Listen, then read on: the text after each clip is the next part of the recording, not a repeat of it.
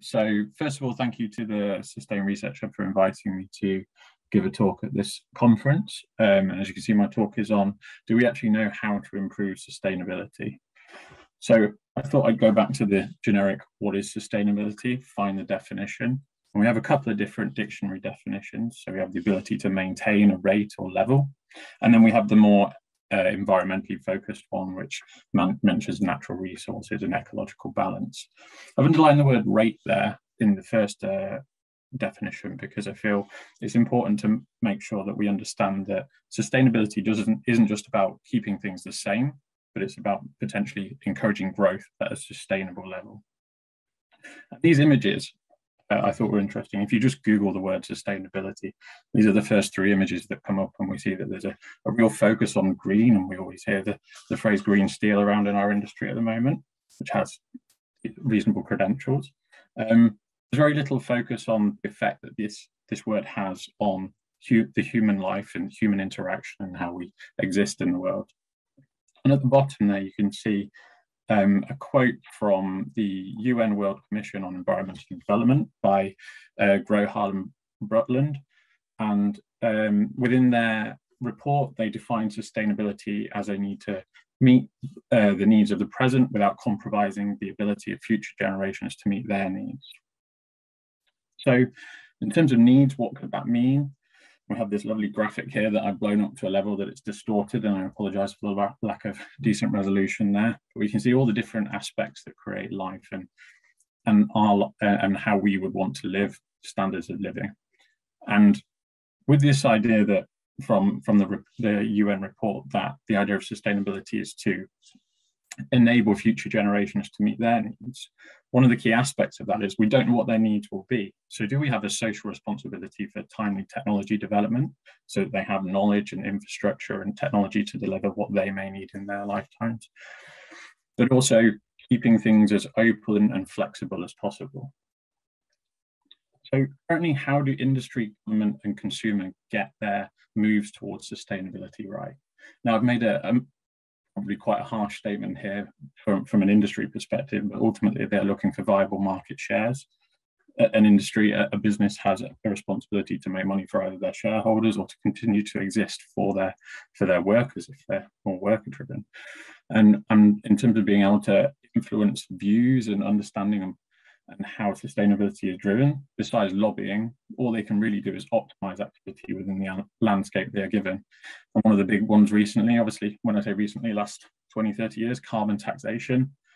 And that led to a lot of offshoring, as we know, and we can see loads of people leaving the shores during the war, but that was the best picture I could find to represent offshoring of industry.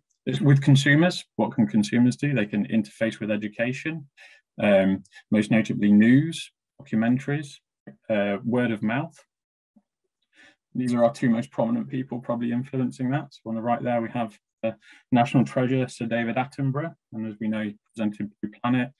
There's the evidence in there of the influence of plastic on ocean life.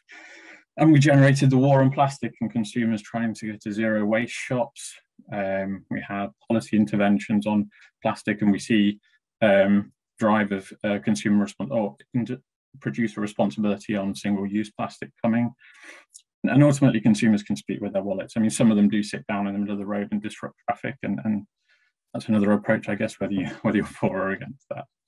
And then policymakers, what can they do? Well, they respond to international pressure. When we've seen that at COP26, people putting their name on lines just so they don't look bad.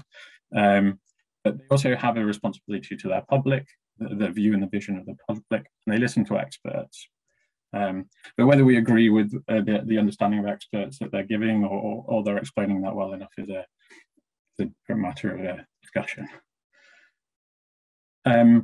So as an example of something that's worked and cuts across industry, cuts across consumers and policy, we've all probably, or at least most of us, have walked into Tesco and bought a sandwich and were confronted with this traffic light system that was brought in around 2005, I think. And ultimately, this is an attempt to drive sustainability of health within the populace, and that's why we have these percentage numbers at the bottom that represent the contribution that this good would have to your health or your maximum intake for the day. And that's driven by a complexity of understanding. There's a lot of work on measuring quality of life and health and what you put in your mouth, and a focus on the important factors, trying to dive down on what is important and overarching aspects for that, benchmarking against the standard of what we think a human should eat. And a campaign of education and which is conveyed to the consumer of the importance and how to actually use this information. Again, that's sustainability in terms of keeping things the same, but what about if you want change? What about if you want to be exceptional? And here we see two exceptional individuals that have had to divert drastically away from this average sustainability of nutritional intake. So we have Donna Moore 3 times world's strongest woman, and Eliot Kipchoge, who we all know broke the 2-hour marathon a couple of years ago. Whether you agree with that world record or not is up to you in the conditions that he achieved that in, but still remarkable nonetheless. So in terms of then what would that look like from a sustainability perspective rather than just a nutritional sustainability perspective? And we have, over the last few years, there's been a general widening of the view of sustainability away from just environmental factors, which we see represented here from an ecological circle, but we also see this economy circle, which has played huge factors in the decisions and sustainability aspects of the last 18 months with the pandemic. And we have a social aspect. Do the materials offer value to consumers? Are they sourced responsibly? And are they safeguarding future generations and providing people the answers they want? Some of these are quite difficult. We're interfacing here between physical sciences, business, logistics, and social sciences. So how do we measure and quantify these things? And that's what I'm here to talk a little bit more in detail about. I was lucky to be funded by the Sustain Steel Research Hub for a ECR call to start working on the Sustainable Investment Assurance Model. And this is a quantification tool, or an attempt to start building a framework for quantification around these 3 aspects, diverted into 5 separate areas here that you can see, just to make it slightly more manageable for myself, but also maybe slightly more relatable to a consumer, to be able to pick out the individual factors that they might be most interested in and want to drive from their wallet. The tools are available, I should note, so it's not just self-promotion. So what drives SIAM? Here on the left, you can see a graphic that many of us will have seen before. So the UN Sustainable Development Goals, and there's 17 goals listed here, and they can all be kind of attributed to one of these 5 pillars of SIAM, with in things such as people buying goods because they want to be healthy or they want to be well, so that the goods have functionality from number 3 there, decent work and economic growth, so the fiscal sustainability of the business, and so on and so forth. Are some traditional examples of what you might include from a consumer perspective into those pillars. So as a case study of using this framework, and which was funded by the initial Sustain input, was to look at rebar and rebar's use within the UK and how it may be and where we source our reinforcing bar from. So the UK consumes about 1.2 million tonnes of rebar per annum, roughly half of which is imported. However, we do have significant production in the UK with a similar capacity of the overall consumption. However, in 2013, about a third of UK rebar was imported from China specifically, and this has dropped, and that could be directly attributed to the EU anti-dumping legislation which came in. However, in 2019, the largest import volumes were still from outside of the EU, with Turkey, Ukraine, Belarus, and Russia. So taking a view at comparing international imported rebar and its sustainability credentials versus a domestic example, slightly anonymized to remove IP issues and some of the data sensitivities that's in there. But we look at imported rebar, and we'll specifically look at Turkey because it's slightly fairer to compare against Turkey than some of the other regions that we import rebar for at the moment. And they make rebar by using scrap, DRI, and in electric arc furnaces, but they also use traditional integrated routes using electricity, coal, natural gas as their energy sources. Whereas within the UK, we use scrap, and remelt this in the electric arc furnace. And at the bottom there, you can see classical examples of information that we'd use within ISO standard LCA analysis. such as the amount of CO2 produced in production, but also transport materials and the CO2 of that transport costs. And then we have further considerations within SIAM, material replacement, sourcing additional raw materials, so on and so forth. And ultimately, this becomes very complex and interlinked between the supply chain of that material. So can we simplify it? We need a directory of intervention that tells us where we should look first to make improvements so that we can generate data integrity.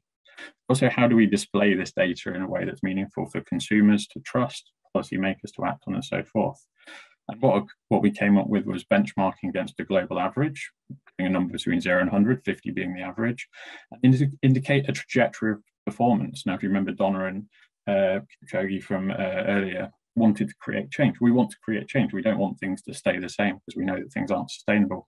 And as an example within this, we see Turkey plan to triple domestic use of coal in the next 20 years, whereas the UK signed the 2026 Coal Alliance at the top and plan to decarbonise their grid by 2035. So this leads us to generating two numbers. On the left of these numbers here, for environment, we have the current state, and on the right, we have a projection of where these numbers may go based on large-scale infrastructure or activity within the businesses and supply chains. And you can see that currently, Turkey is relatively competitive, slightly worse than domestic produced rebar. From the interventions coming, they are expected to be drastically worse, whereas the domestic supply is expected to improve. And then just looking at a couple of the other pillars within SIAM as examples, we've got synergy, where we consider things like circularity, reuse, remanufacture. And this is something that Turkey's rebar has great profits from, because they use DRI and their material is also, their rebar is also produced by the blast furnace Bofroot. They don't have as higher levels of residuals within their steel. So from a reuse or circularity point of view at the recycling level, not from the reuse manufacturing point of view, that steel still holds much more value for application in other areas. And that ultimately is what dominates Turkey's performance here on their, on their vector here on the 60 side. However, looking at improving scrap sorting and aspects such as trials that have been done on circular construction with UK sources, there is an expected increase, significant increase in the synergy of that production. And then finally, looking at the ethical point of view, this is where we consider things such as human and animal welfare, sector-specific credentials, and specifically for rebar, we've looked at responsible steel and eco-reinforcement, which are international standards, and then also the contribution of the efforts from both the production itself, but also the companies to education. Ultimately, we can't improve sustainability if people don't understand it and know how to improve it long term. The challenges of delivery of this bit of work were kind of twofold. So one is what I talked about there is an incredibly diverse area of expertise, from people that look at emissions, zero waste, ecological and climate issues. We've got financial issues and human rights experts, which I don't claim to be an expert on at all. So how do we bring these people together? How do we get the expertise into this to give it its credentials to be useful? So the current pathways we have are through collaboration, through paying people directly, or through policy and government intervention. So we could look at applying for UKRI funding to fund people to work on this, but also we have direct cash, which could be possible from industrial partners or regional remits which wish to increase their sustainability. And on the other side, we had data. And I'm sure this has been said by other people many times, but Jeff Brooks, who spoke yesterday morning, I remember in 2016, he was talking about actual plant processes, but you're saying you can't improve what you can't measure, and that's stuck with me forever. And I think it implies very clearly sustainability as well. And two of the key aspects that SIAM found, but also offers us, is it's a framework to measure against, and a method of assessing what factors we need to include. And as such, it's a powerful tool to highlight what areas of directed data are missing and which we should be working on to improve our understanding. And the other aspect within data was, at what point can we share data? You know, at what point does it become commercially sensitive and the quality of that data is available? And as mentioned by a couple of people through the conference, we have been exploring this. We're looking at blockchain technology, and we've been having discussions between ourselves, Salsa and Nchain, on how application of blockchain could improve the data included in such a measurement. And from Swansea perspective, that's being worked on or discussed with Arnold and QC, who Arnold presented earlier. So the hope is that we can generate something that has quality data to consumer trust, but also a rating of how good the data is that goes into that, so that people can actually appreciate whether it's a useful number or not.